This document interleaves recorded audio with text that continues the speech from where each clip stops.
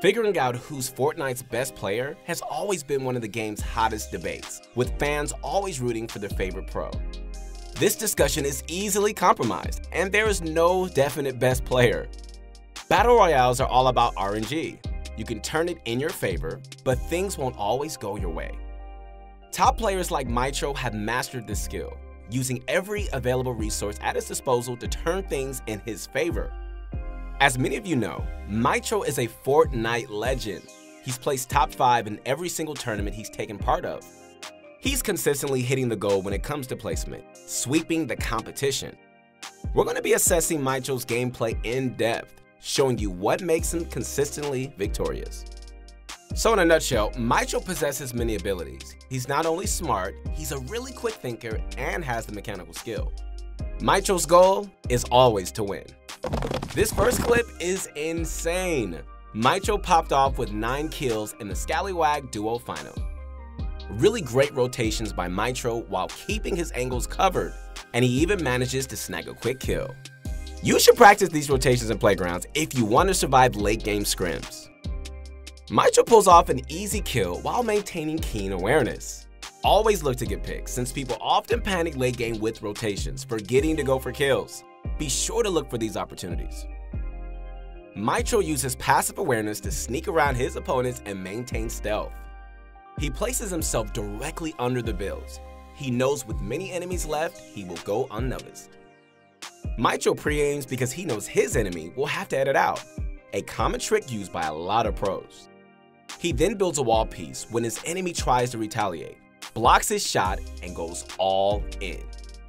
He's now squared off in a 1v1. Mitr0 knows he's at a disadvantage with low ground and no shield. After missing a couple shots, Mitr0 turtles, deciding to go all in. He hears the sound of an RPG being pulled out and does the unthinkable. He knows if he's hit with it, it's game over. So he goes into the 10-ticker storm to dodge the rocket. What an insane 200 IQ play! He manages to finish the enemy off with a confident flick shot, securing the game. This next clip perfectly shows what pro players such as Mitr0 are capable of doing. Now, with Mongrel down, Mitr0 solo wipes the floor with 2 pro scrim players like it's nothing. Mitr0 locates players like a hawk and goes in for the kill. Watch Mitr0's lightning-fast reflexes as he blocks incoming damage with Apex-like senses. It's important to also note that throughout this fight, Mitr0 doesn't give his enemies the chance to take high ground. His reaction time was on point. Even if he hesitated for a second, his enemy could have taken high ground from him, and it would have been game over. He nails the enemy with a 125 headshot and looks to secure the kill. I want to point out a mistake Mitr0 did here. He underestimated the opponent. He didn't place his own protective cone and nearly dies to a trap kill. After he manages to dodge the trap, Mitr0 counters with what I like to call a shot replace. He times the wall, and once it breaks, he takes a shot and then quickly replaces the wall to block incoming fire. Mitr0 notices the second enemy going for high ground and sets up a perfect dome shot. He places floors and cones exactly where the enemy is going to ramp up, blocking the enemy's builds. He then uses a variety of edits to get chip shots on his opponent, and when they go for a dive angle shot, Mitr0 gets the perfect angle flick, securing the kill. Mitr0 is in one of the final games of the Blackheart Solo Cup. He's on the low ground with 31 players left, but still manages to win the game. Let's check it out. Mitr0 looks for picks, but gets shot from above. Luckily, his reaction time is on point. Any later, he could have been killed. Always be fully aware and ready for anything. Fortnite is a very fast-paced game. Mitr0 is known for his intelligent plays like this one, where he decides to pick a landing spot where he won't be focused. He takes his chance and shoots down at HG. He knows giving HG late game isn't a good idea. He finds himself a kill and secures it. I want to point out 2 things here. First, he uses the wall on the left of him as line of sight. He also does the smart thing and targets HG. It's a really useful trick because your high ground opponent isn't expecting you to fight back, so when you hit them, they're stunned for a bit.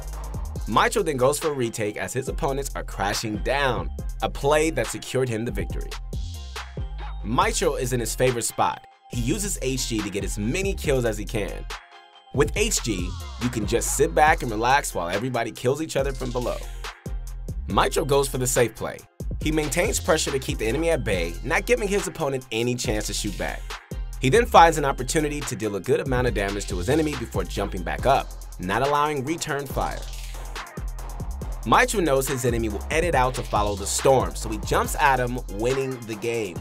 Sometimes you gotta be willing to jump into the storm for a few seconds to secure a kill. Most people will stay with the storm until the very last moment. This last clip shows off Mitr0's insane skills. I mean, he doesn't end up winning, but he pulls off 11 kills in a final scrim game.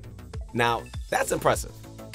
This is where impulsiveness can cause you to make incorrect decisions. Mitr0 accidentally misuses a jump pad, which he could have used later on. Although he mistakenly placed it, the jump pad still ends up benefiting him. Let's take a look at launch pads done right. Rotating without burning mats or risking fights makes them awesome. I've seen pro players take ill-advised fights just to pick one up. Did you see that great proactive building by Mitr0? He was able to completely shut down his opponent's push. And instead of editing down, Mitr0 spots another enemy pushing towards him and lasers him. Mitr0 is in his favorite spot again, the HG. He's not only a player that thrives at heights, he knows how to keep it too. Rifting enemies can be very dangerous, especially late game with all the action going on. An enemy can land right behind you and you won't even notice. The valuable tip here is pre-aiming. He knows his enemy will come out from that side, and Mitr0 is relying on him not being far enough to cover his angle. Mitr0 is able to fit in a nasty 70 damage pump shot, then finishes his enemy off with a rocket AR combo. Check out Mitr0's keen awareness. Watch how he constantly looks up, making sure nobody lands on him. There's a very minute but valuable detail here. Mitr0 sees his enemy pencil dive on him, so he blocks him right away. Then, as the storm is pushing in, the enemy mistakenly thinks Mitr0 is focused on rotation. That's when Mitr0 opens an edit and cleans him up. Mitr0 is free to rain havoc from above with his RPG. Now, to Mitr0's surprise, an enemy pops up and goes for HG. Mitr0 counters with a quick cone above the enemy's floor. This is a tactic I want you guys to incorporate into your gameplay. Whenever the enemy floors you from above, place a cone on them. This will completely shut down their ability to shoot you. One skill I'm sure you guys haven't noticed yet is Mitr0's shots.